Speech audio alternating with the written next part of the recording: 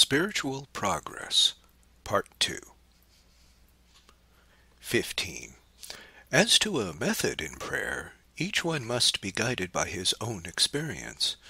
Those who find themselves profited in using a strict method need not depart from it, while those who cannot so confine themselves, they may make use of their own mode, without seeking to respect that which has been useful to many, and which so many pious and experienced persons have highly recommended. A method is intended to assist. If it be found to embarrass instead of assisting, the sooner it is discarded, the better. The most natural mode, at first, is to take a book and to cease reading whenever we feel so inclined by the passage on which we were engaged, and whenever that no longer ministers to our interior nourishment, we begin again. As a general rule, those truths which we highly relish, and which shed a degree of practical light upon the things which are required to give up for God, are leadings of divine grace, which we should follow without hesitation.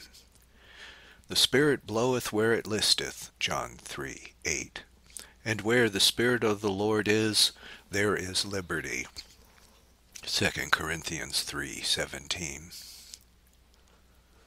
In the course of time, the proportion of reflections and reasonings will diminish, and that of tender feelings, affecting views and desires, will increase as we become sufficiently instructed and convinced by the Holy Spirit.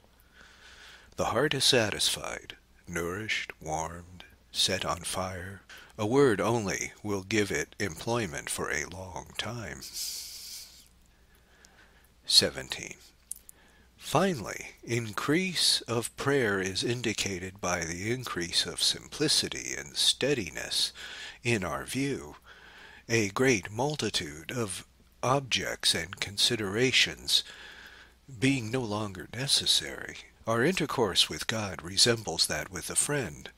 At first there are 1,000 things to be told, as many to be asked. But after a time these diminish, while the pleasure of being together does not. Everything has been said, but the satisfaction of seeing each other, a feeling that one is near the other, or reposing in the enjoyment of a pure and sweet friendship, can be felt without conversation. The silence is eloquent and mutually understood. Each feel that the other is in perfect sympathy with him, and that their two hearts were incessantly poured one into the other, and constitute but one. 18. Thus it is that in prayer our communion with God becomes a simpler and familiar union, far beyond the needs of words. Let it be remembered that God himself must alone institute this prayer within us. Nothing would be more rash or more dangerous than to dare to attempt it of ourselves. We must suffer ourselves to be led step by someone conversant with the ways of God, who may lay the immovable foundation of correct teaching, and of the complete death of self in everything. 19. As regards retirement and attending upon ordinances, it must be governed by the advice of someone in whom we have confidence.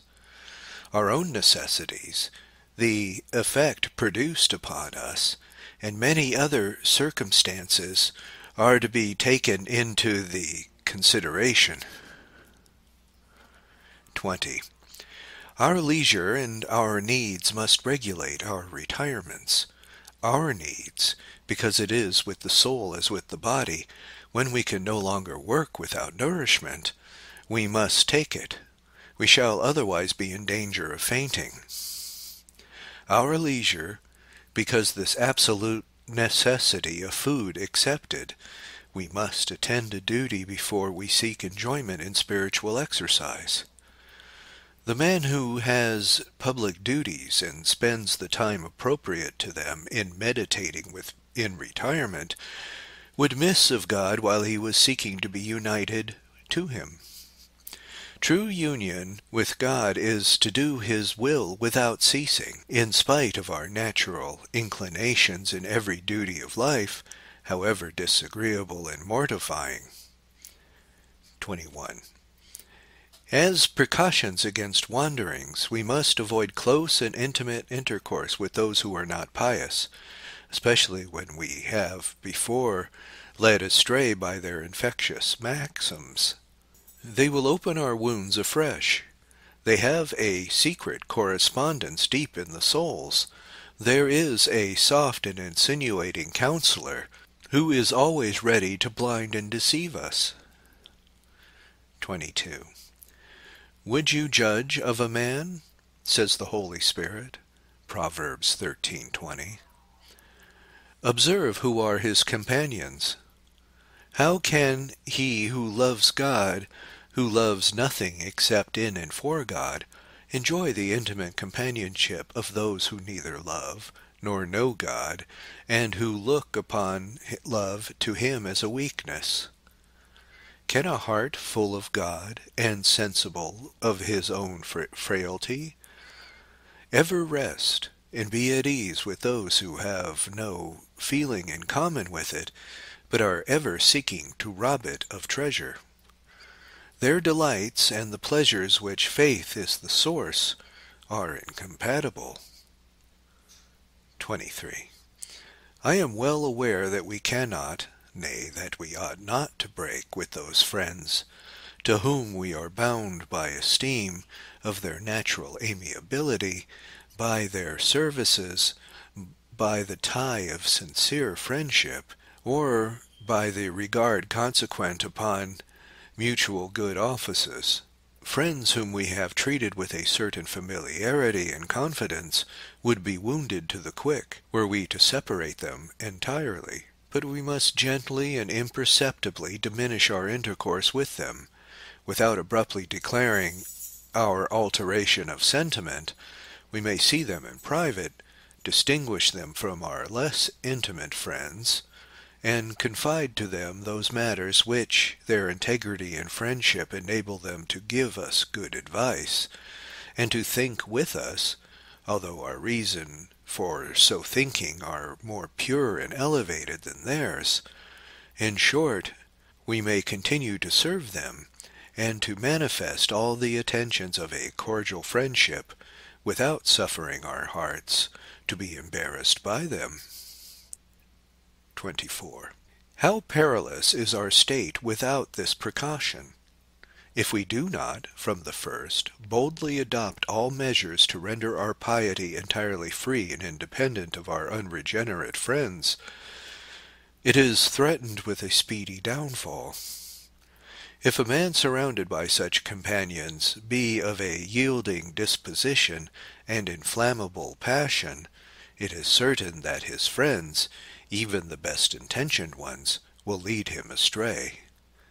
They may be good, honest, faithful, and possessed of all those qualities which render friendship perfect in the eye of the world, but for him they are infected, and their amiability only increases the danger.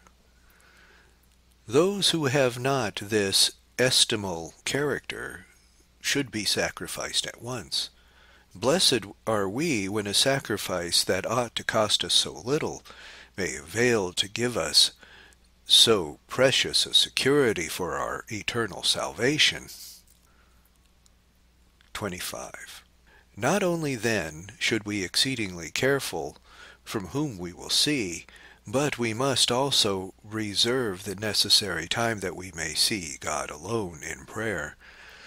Those who have stations of importance to fill have generally so many indispensable duties to perform, and without the greatest care in the management of their time, none will be left to be alone with God. If they have ever so little inclination for dissipation, the hours that belong to God and their neighbor disappear altogether. We must be firm in observing our rules. The strictness seems excessive, but without it everyone falls into confusion. We become dissipated, relaxed, and lose strength.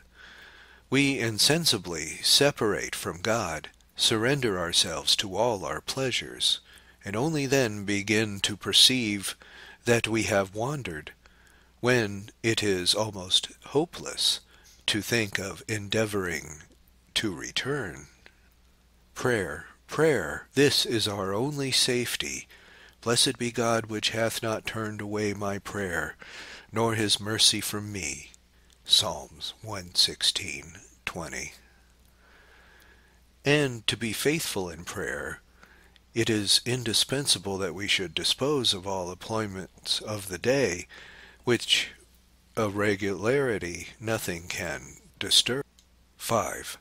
On conformity to the life of Jesus Christ. We must imitate Jesus, live as he lived, think as though he thought, and be conformed to his image, which is the seal of our sanctification. What a contrast! Nothing strives to be something, and the omnipotent becomes nothing. I will be nothing with thee, my Lord. I offer thee the pride and vanity which have possessed me hitherto. Help thou my will. Remove me from occasions of my stumbling.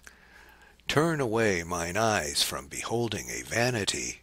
Let me behold nothing but thee and myself in thy presence, that I may understand what I am and what thou art. Jesus Christ was born in a stable.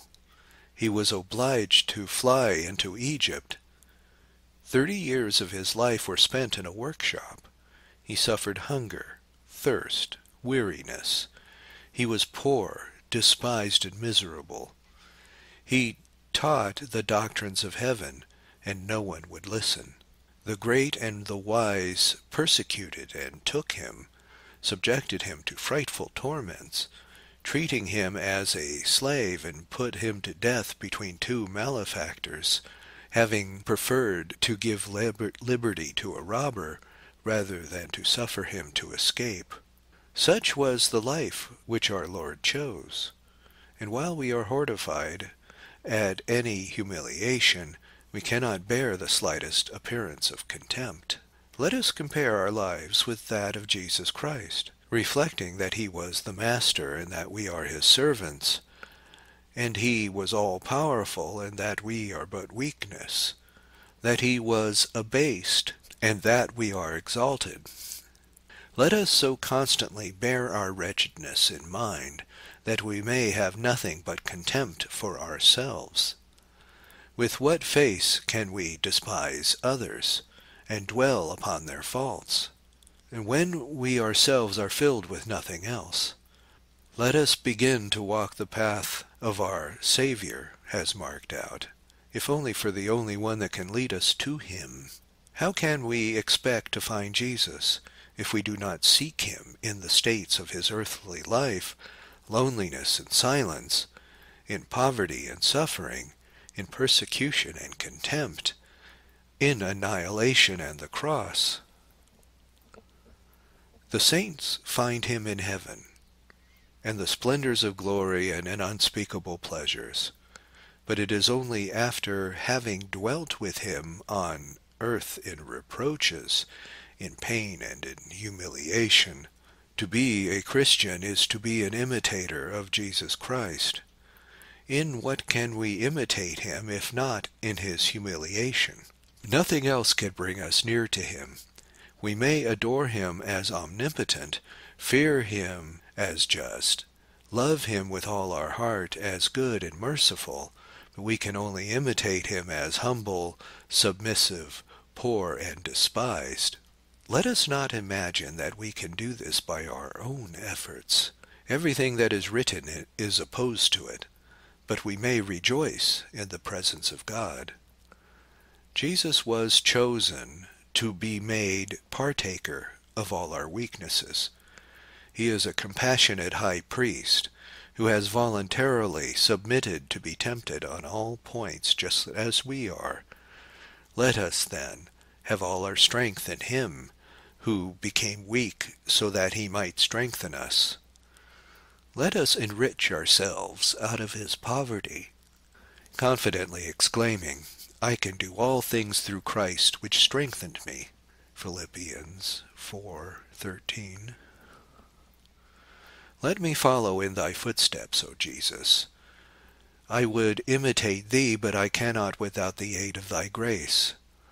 O humble and lowly Savior, grant me the knowledge of the true Christian, and that I may willingly despise myself. Let me learn the lesson, too incomprehensible to the mind of man, that I must die to myself by an abandonment of all that shall produce true humility.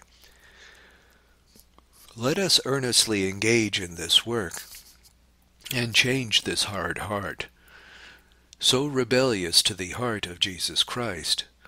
Let us make some approaches towards the holy soul of Jesus. Let him animate our souls and destroy all our repugnances. O lovely Jesus, who hast suffered so many injuries and reproaches for my sake, let me esteem and love them for thine, and let me desire to share thy life of humiliation. 6. On humility. What a mercy is humiliation to a soul that receives it with a steadfast faith. There are 1,000 blessings in it for ourselves and for others, for our Lord bestows his grace upon the humble. Humility renders us charitable towards our neighbor. Nothing will make us so tender and indulgent to the faults of others as a view of our own. 2 things produce humility when combined. The first is a sight of the abyss of wretchedness from which all-powerful hand of God has snatched us, over which he still holds us, as it were, suspended in the air, and the other is the presence of that God who is all. Our faults, even the most difficult to bear, and all be of service to us if we make use of them in our humiliation, without relaxing our efforts to correct them. It does no good to be discouraged. It is the result of a disappointed and despairing self-love. The true method of profiting by the humiliation of our faults is to behold them in all their deformity, without losing our hope in God, and without having any confidence in ourselves. We must bear with ourselves, without either flattery or discouragement, a mean seldom attained, for we either expect great things for ourselves and our good intentions, or wholly despair. We must hope nothing for self, but wait for everything from God. Utter despair of ourselves, in consequence of our convictions of our helplessness, and unbounded confidence in God, are the true foundations of the public edifice. That is a false humility, which, acknowledging itself unworthy of the gifts of God, dares not confidently expect them. True humility consists in a deep view of our utter unworthiness, and in an absolute abandonment to God, without the slightest doubt that he will do the greatest things in us. Those who are truly humble will be surprised to hear anything exalted of themselves. They are mild and peaceful, of a contrite and humble heart, merciful and compassionate. They are quiet, cheerful, obedient, watchful, fervent in spirit, and incapable of strife. They always take the lowest place, rejoice when they are despised, and consider everyone superior to themselves. They are lenient to their faults of others in view of their own, and very far from preferring themselves before anyone. We may judge of our advancement in humility by the delight we have in humiliations and contempt. 7. On prayer. Many are tempted to believe that they no longer pray when they cease to enjoy a certain pleasure in the act of prayer. But if they will reflect that perfect prayer is only another name for the love of God, they will be undeceived. Prayer, then, does not consist in sweet feelings, nor in the charms of an exciting imagination, nor in that humiliation of intellect that traces with ease the sublimest truths in God, nor even in a certain consolation in the view of God. All these things are external gifts from his hand, in the absence of which love may exist even more purely, as the soul may then attach itself immediately and solely to God, instead of to his mercies. This is what love by naked faith, which is the death of nature, because it leaves it no support. And when we are convinced that all is lost, that very conviction is the evidence that all is gained. Pure love is in the will alone. It is no sentimental love, for the imagination has no part in it. It loves, if we may so express it, without feeling, as faith believes without seeing. We need not fear that this love is an imaginary thing. Nothing can be less so than mere will separate from all imagination, or more purely intellectual and spiritual are the operations of our minds, the nearer they are, not only to reality but to the perfection which God requires to us. Their working is more perfect. Faith is in full exercise while humility is preserved. Such love is chaste, for it is the love of God, in and for God. We are attached to him, but not for the pleasure which he bestows on us. We follow him, but not for the loaves and fishes. What, some may say, can it be that a simple will be united with God is the whole of pity? How can we be assured that this will is not a mere idea, a trick of the imagination, instead of a true willing of the soul? I should indeed believe that it was a deception, if we were not the parent of faithfulness on all proper occasions. For a good tree bringeth forth good fruit, and a true will makes us truly earnest and diligent in doing the will of God. But it is still compatible with this life in little failings which are permitted by God, and that the soul may be humbled.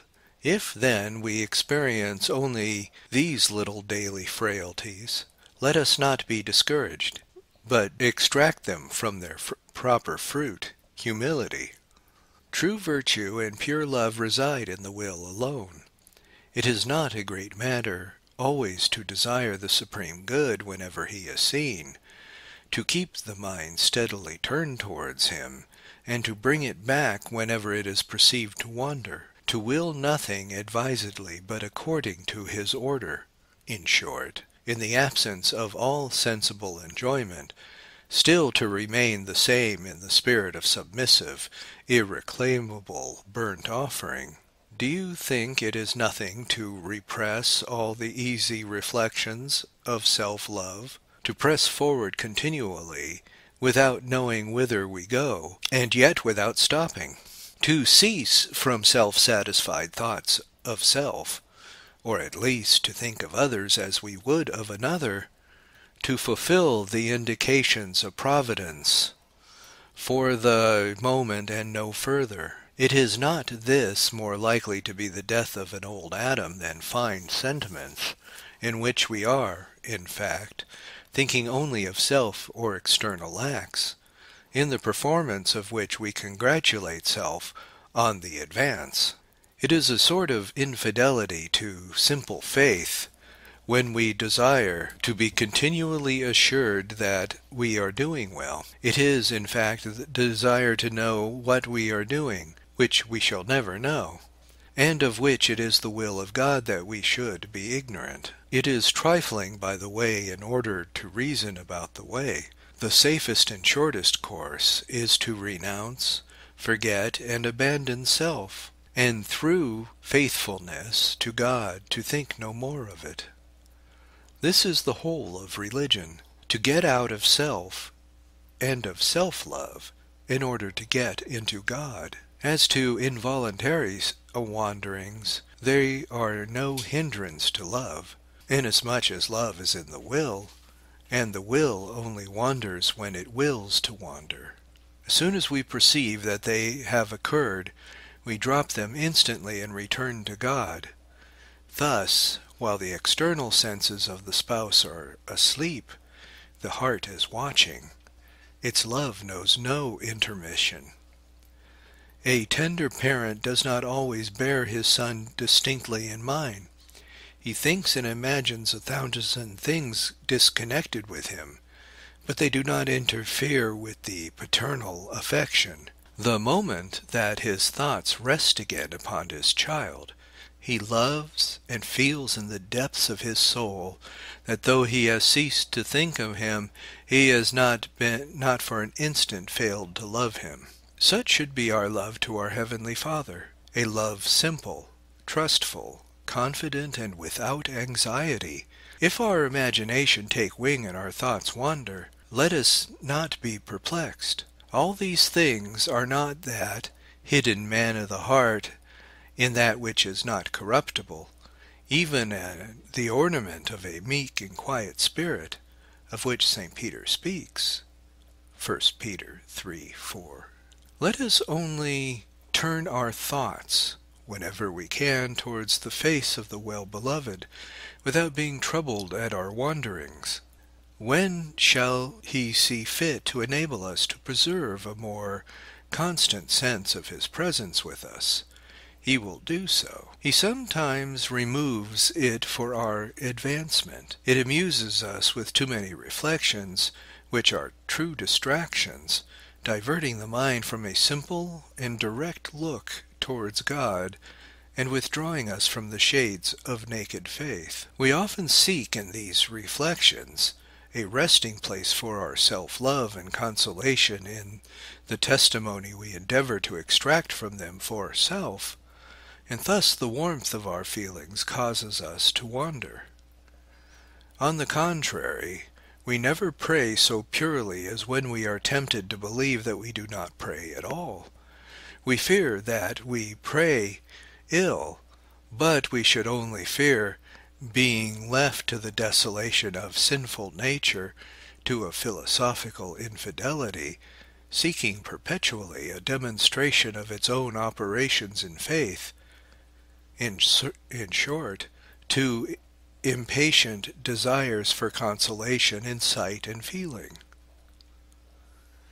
There is no more bitter penance than this state of pure faith, without sensible support, and hence it seems to me the most effective, the most crucifying, and the least elusive. Strange temptation! We look impatiently for a sensible consolation from the fear of not being penitent enough. Ah, why do we not consider the renouncement of that consolation which we are so strongly tempted to seek, as a proof of our penitence? Remember our Lord abandoned by his Father on the cross, all feeling, all reflection, all withdrawn that his God might be hidden from him. This was indeed the last blow that fell upon the man of sorrows, the consummation of the sacrifice. Never should we so abandon ourselves to God as when he seems to abandon us. Let us enjoy light and consolation, and when it is his pleasure to give it to us. But let us not attach ourselves to his gifts, but to him, and when he plunges us into the night of pure faith, let us still press on through the agonizing darkness. Moments are worth days in this tribulation. The soul is troubled and yet at peace. Not only is God hidden from it, but it is hidden from itself, that all may be of faith. It is discouraged, but feels nevertheless an immovable will to bear all that God may choose to inflict. It wills all, accepts all, even in the troubles that try its faith, and thus in the very height of the tempest, the waters beneath are secretly calm and at peace, because its will is one with God's. Blessed be the Lord who performeth such great things in us, notwithstanding our unworthiness. 8. On meditation. When the solid foundations of a perfect conversion of heart, a scrupulous repentance, and a serious meditation of all the Christian virtues that have been laid, both theoretically and practically, we become gradually so accustomed to these truths that we regard them as at last with a simple and steady look, without the necessity of going back to examine and convince ourselves of each of them in detail. They are then all embraced in a certain enjoyment of God, so pure and so intimate, that we find everything in him. It is no longer the intellect that examines and reasons, it is the will which loves and plunges into the infinite good. But this is not your state. You must walk for a long while in the way of sinners who are beginning to seek God. Ordinary meditation is your lot, too happy that God condescends to admit you to it. Walk, then, in the Spirit, like Abraham, without knowing whither you go. Be content with your daily bread, and remember that in the desert the manna of today could not be preserved until tomorrow without corrupting. The children of God must be shut up to the grace of the present moment, without desiring to foresee the designs of providence concerning them. Meditate, then, since now is your opportunity, upon all the mysteries of Jesus Christ, and upon all the gospel truths which you have had for so long a time ignored and rejected. When God shall have entirely effaced from your mind the impression of all your worldly maxims, and the Spirit shall have left there no trace of your old prejudices, then it will be necessary to ascertain the direction of which you are attracted by grace, and to follow step by step without anticipating. In the meantime, dwell in peace in the bosom of God, like a little child on the breast of its mother. Be satisfied with thinking on your chosen subject simply and easily. Suffer yourself to be led gently to the truths which affect you, and which you find to nourish your heart. Avoid all exertions that excite the intellect, which often tempt us to believe that there is more piety in a dangerous vivacity of the imagination than in a pure and upright intention of abandonment to God. Avoid likewise all refined speculation. Confine yourself to simple reflection, and recur to them frequently. Those who pass too rapidly from one truth to another feed their curiosity and restlessness. Even they distract their intellect by too great a multiplicity of views. Give every truth time to send down deep roots into the heart. The main point is to love. Nothing gives rise to such severe fits of indigestion as eating too much and too hastily. Digest every truth leisurely. If you could extract the essence of it for your nourishment, But let there be no restless, self-reflective acts. Be sure that you exercise your will, not be acceptable unless performed without agitation or tumult. I am well aware that you will have distractions enough. Bear them without impatience. Dismiss them and recur quietly to your subject as soon as you perceive that your imagination has wandered. In this way, these voluntary distractions will produce no injurious effects, and the patience with which you bear them without being discouraged will advance you further than the more continuous meditation in which you might take more self-satisfaction. The true method of conquering wandering thoughts is never to attack them directly with bitterness, and never to be discouraged by their frequency or duration. Suffer yourself, then, to be quietly occupied by the subject you have chosen. Only let the exercise be as holy as you can make it, to which end takes the following directions.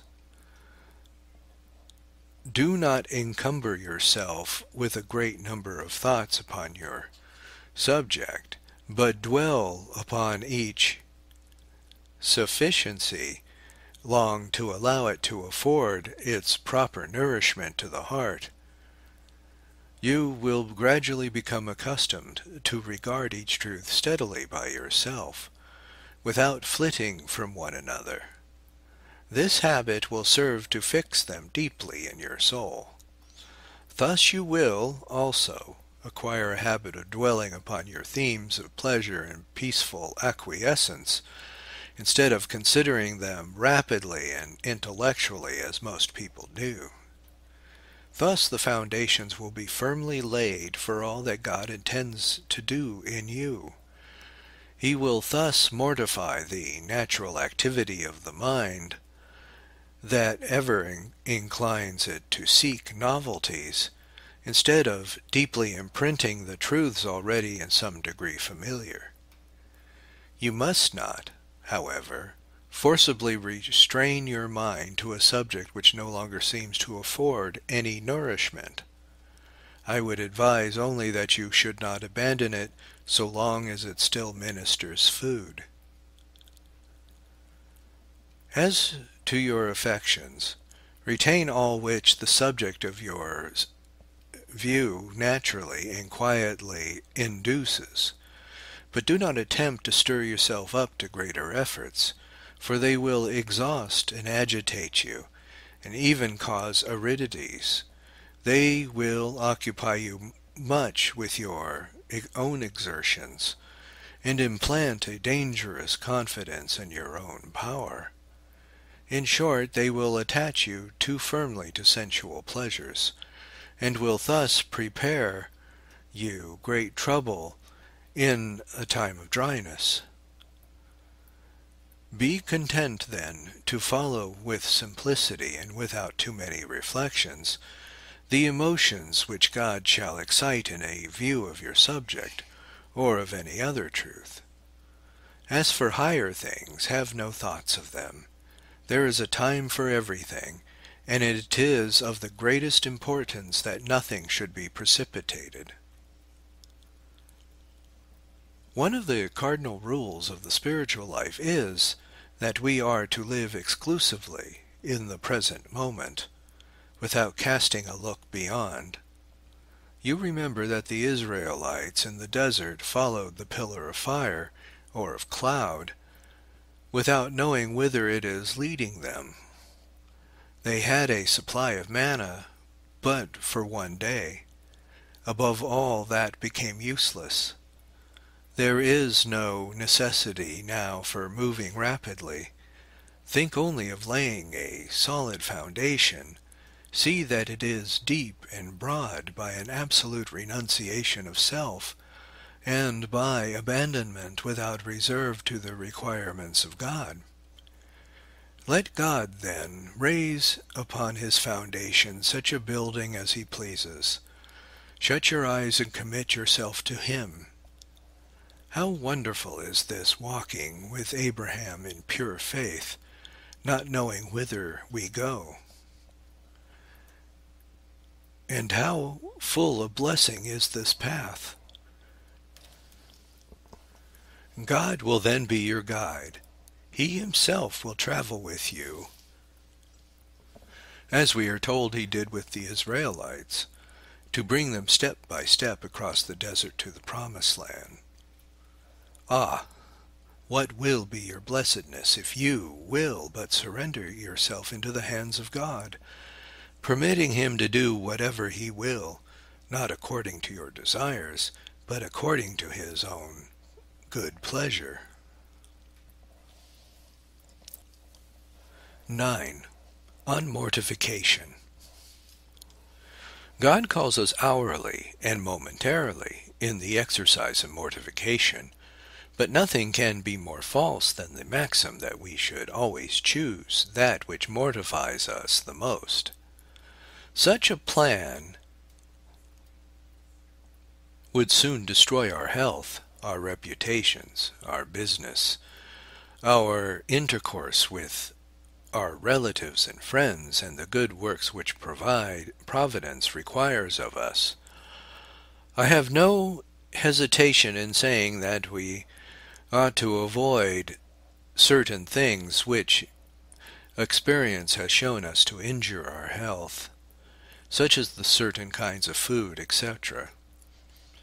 This course will, no doubt, spare us some suffering, but it does not tend to pamper the body, nor require the employment of expensive or delicious substitutes. On the contrary, it conduces to a sober, and therefore, in many respects, mortified life. Failures in regimen are owing to a want of mortification. They are not due either to courage in enduring pain, or to indifference to life, but to a weak hankering for pleasure, and impatience of anything that annoys.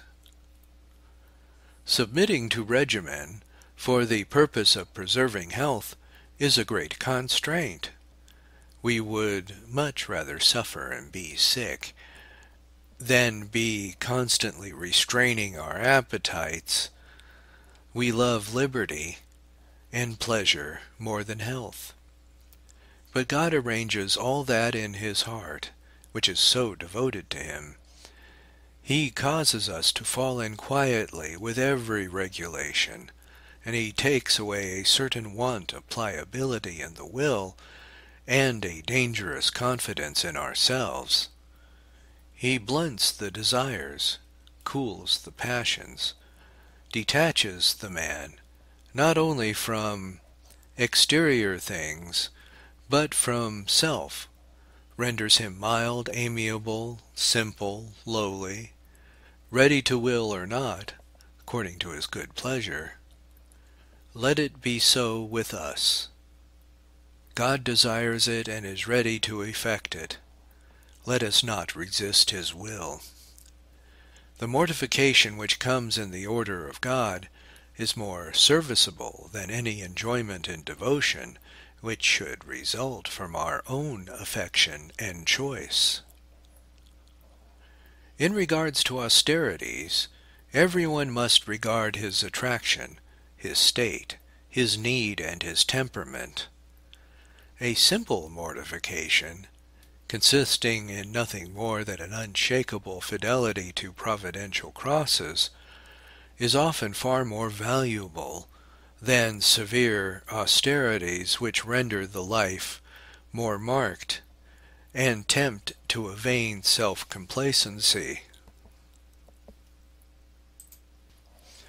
Whoever will refuse nothing which comes in the order of God, and seek nothing out of that order, need never fear finish his day's work without partaking of the cross of Jesus Christ. There is an indispensable providence for crosses as well as the necessities of life. They are part of our daily bread. God will never suffer it to fail. It is sometimes very useful mortification to a certain fervent of souls to give up their own plans of mortification, and adopt with cheerfulness those which are momentarily revealed in the order of God. When a soul is not faithful in providential mortifications, there is reason to fear, some illusion in those which are sought through the fervor of devotion. Such warmth is often deceitful, and it seems to me that a soul in this case could do well to examine its faithfulness under the daily crosses allotted by Providence. 10. On self-abandonment. If you would fully comprehend the meaning of self-abandonment, recall the interior difficulty which you felt, and which you very naturally testified when I directed you always to count as nothing this self, which is so dear to us. To abandon oneself is to count one's self as naught. He who has perceived the difficulty of doing it has already learned what that renunciation is, which so revolts our nature. Since you have felt the blow, it is evident that it has fallen upon a sore spot in your heart. Let the all-powerful hand of God work in you, as he well knows how, to tear you from yourself. The origin of our troubles is that we love ourselves with a blind passion that amounts to idolatry. If we love anything beyond, it is only for our own sakes. We must be undeceived respecting all those generous friendships in which it appears as though we so far forgot ourselves as to think only of the interests of our friends. In the motive of our friendship, be not low and gross. It is nevertheless still selfish, and the more delicate.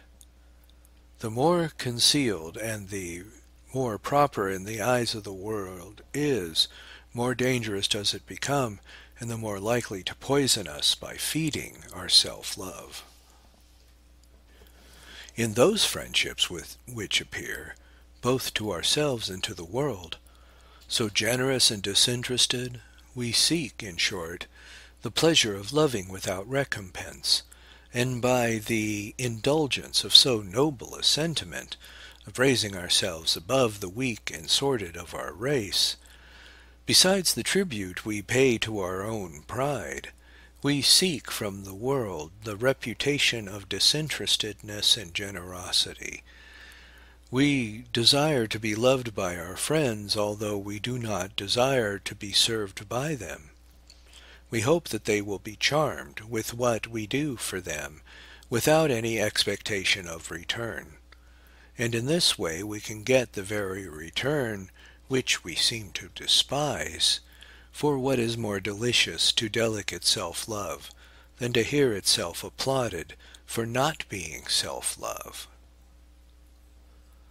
You may have seen someone who seems to think of everyone but himself, who was the delight of good people, who was well disciplined and seemed entirely forgetful of self. The self-oblivion is so great that self-love even would imitate it, and finds no glory equal in that of seeming to seek none at all.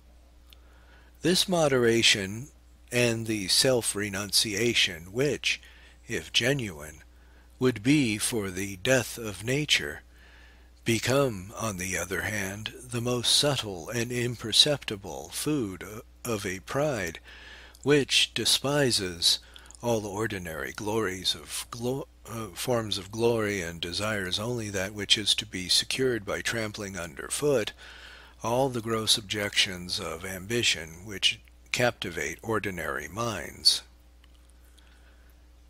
But it is not a difficult matter to unmask this mild arrogance. This pride seems to be no pride at all. So much does it appear to have renounced all the ordinary objects of desire. Condemn it, and it cannot bear to be found fault with. Let him who it loves fail to repay it with friendship, esteem, and confidence, and it is stung to the quick.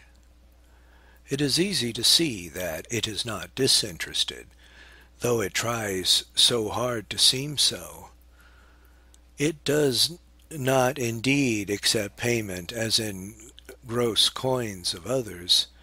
It does not desire insipid praise, or money, or that good fortune which consists in office and dignities. It must be repaid, nevertheless. It is greedy of the esteem of good people. It loves that it may be loved again and be admired for its disinterestedness. It seems to forget self, that by that means it may draw the attention of the whole world upon self alone. It does not, indeed, make all these reflections in full denial. It does not say so in so many words. I will deceive the whole world with my generosity, in order that the world may love and admire me. No, it would not dare to address such a gross and unworthy language to itself. It deceives itself with the rest of the world. It admires itself in its generosity, as a belle admires her beauty in a mirror. It is affected by perceiving that it is more generous and more disinterested than the rest of mankind. The illusion it prepares for others extends to itself. It passes with itself for what it passes itself upon the others, that is, for generosity, and this is what pleases it more than anything else. However little we may have looked at within to study the occasions of our pleasure and our grief, we shall have no difficulty in admitting that pride, as it is more or less delicate, has various tastes. But give it what you will, it is still pride, and that which appears that most restrained and the most reasonable is the most devilish. In esteeming itself, it despises others. It pities those who are pleased with foolish vanities. It recognizes the emptiness of the greatness and rank. It cannot abide those who are intoxicated with good fortune. It would, by its moderation, be above fortune, and thus raise itself to a new height, by putting under foot all the false glory of men. Like Lucifer, it would become like to the Most High. It would be a sort of divinity, above all human passions and interests, but it does not perceive that it seeks to place itself above men by this deceitful pride which blinds it. We may be sure, then, that it is the love of God only that can make us come out of self. It is his powerful hand did not sustain us. We should not know how to take the first step in that direction. There is no middle course. We must refer everything either to God or to self. If to self, we have no other God than self. If to God, we are then in order, regarding ourselves only among the other creatures of God, without selfish interests, and with a single eye to accomplish his will. We enter into that self-abandonment which you desire so earnestly to understand. But let me say again, that nothing will so shut your heart against the grace of abandonment as that philosophic pride and self-love, whose disguise of worldly generosity, of which you should be especially in fear on account of your natural disposition towards it, the greatness of our inherent endowments of frankness, disinterestedness, pleasure in doing good, delicacy of feeling, love of honor, and generous friendship, the more lively should be our distrust of self, and our fear lest we take complacency in the gifts of nature. The reason why no creature can draw us out of ourselves is that there is none that deserves to be preferred before ourselves. There is none which has the right to detach us, nor the perfection which would be necessary to unite to them without reference to ourselves, nor to the power to satisfy the soul such as an attachment. Hence it is that we love nothing out of ourselves, except for the reference it has to self. We chose under the direction of our coarse and brutal passions, and if we are low and boorish, and under the guidance of a refined sense of glory, if we are so delicate as not to be satisfied with what is gross and vulgar, but God does two things, which only He has the power to do.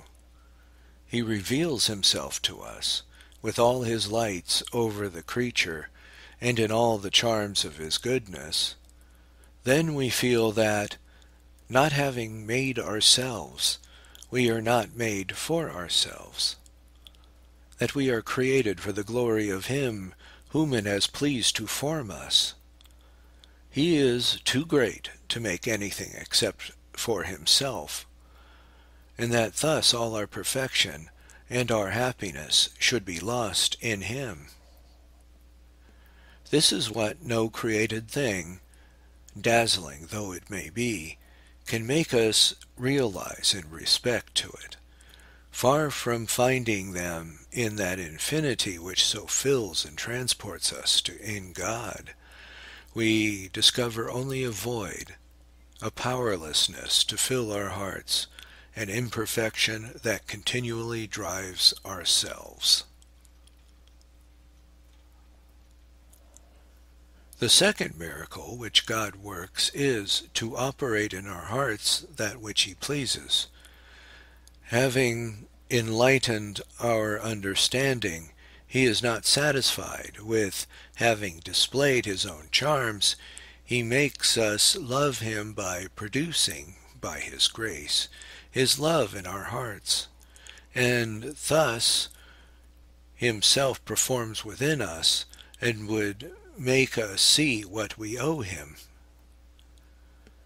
You desire, perhaps, to know more in detail in what this self-abandonment consists. I will endeavor to satisfy you. There is little difference in comprehending that we must reject criminal pleasures, unjust gains, and gross vanities, because the renouncement of these things consists in a contempt which repudiates them absolutely, and forbids our deriving any enjoyment from them.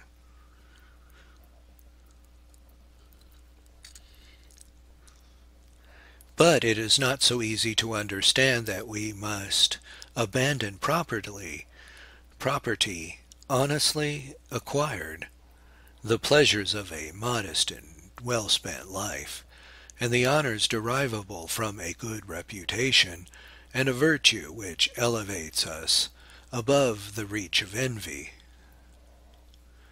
The reason why we do not understand that these things must be given up, that we are not required to discard them with dislike, but, on the contrary, to preserve them to be used according to the station in which the divine providence places us. We have need of the consolation of a mild and peaceful life, to console us under its troubles, to respect, to honors, it must regard that which is convenient. And we must keep the property we possess to supply our wants. How then are we to renounce these things?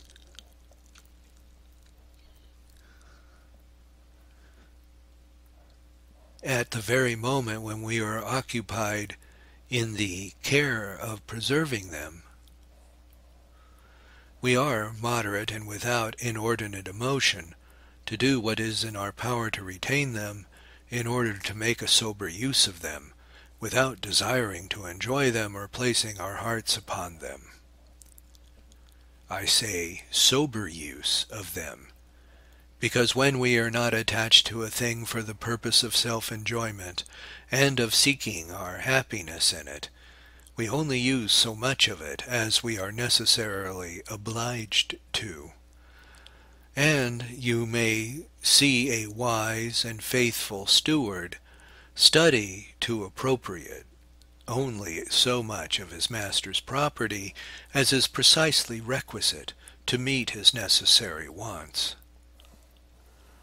The abandonment of evil things, then, consists in refusing them with horror, of good things in using them with moderation with our necessities, continually studying to retrench all those imaginary wants with which greedy nature would flatter herself.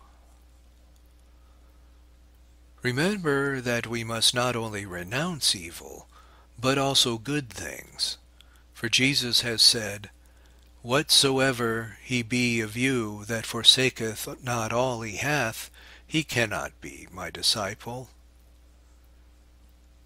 Luke 14:33.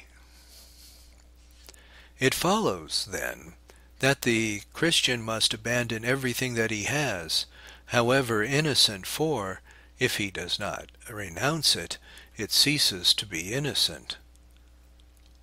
He must abandon those things in which it is his duty to guard with the greatest possible care, such as the good of his family, or of his own reputation, for he must have his heart on none of these things.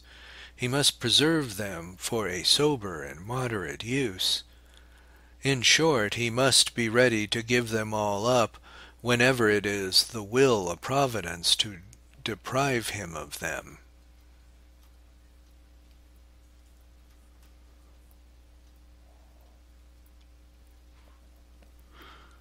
He must give those whom he loves best, and whom was his duty to love.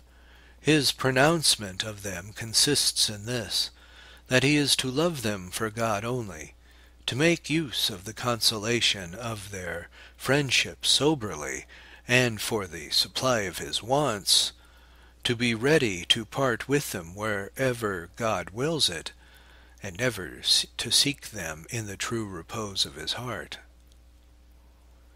This is what chastity of true Christian friendship seeks in the mortal and earthly friend, only the heavenly spouse.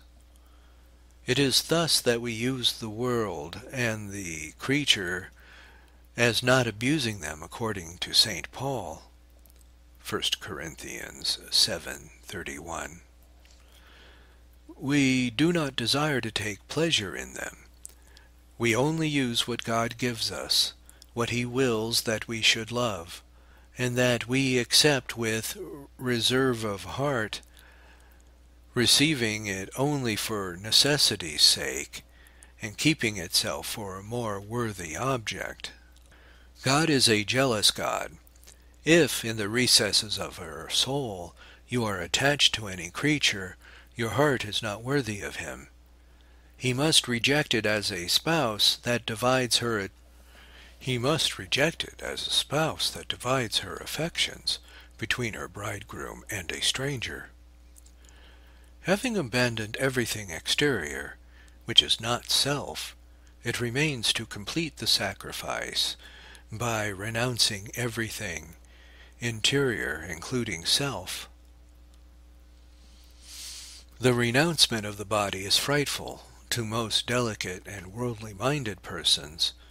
They know nothing, so to speak, that is more themselves than this body, which they flatter and adore with so much care, even when deprived of its graces, they often retain a love for its life, amounting to a shameful cowardice, so that the very name of death makes them shudder.